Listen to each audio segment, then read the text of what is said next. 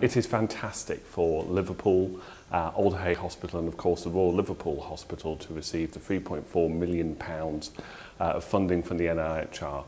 It is going to be a game changer in the way that we undertake early phase and experimental medicines research here in Liverpool. This gives the opportunity for patients to access new medicines and new techniques and new devices at a much earlier stage than they can currently do.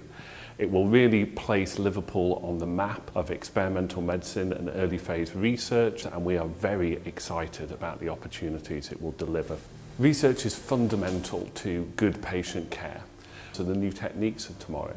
And we know that being a patient who comes to a hospital which is involved in large amounts of research means a better outcome of this type of research, particularly the early phase research involving the first time giving new drugs to patients and healthy volunteers, as well as being able to accelerate some of the research that is undertaken at the University of Liverpool and turn it from bench science into real benefit for patients. It is of course great to receive the recognition and the funding from the NIHR, but of course now the hard work really begins.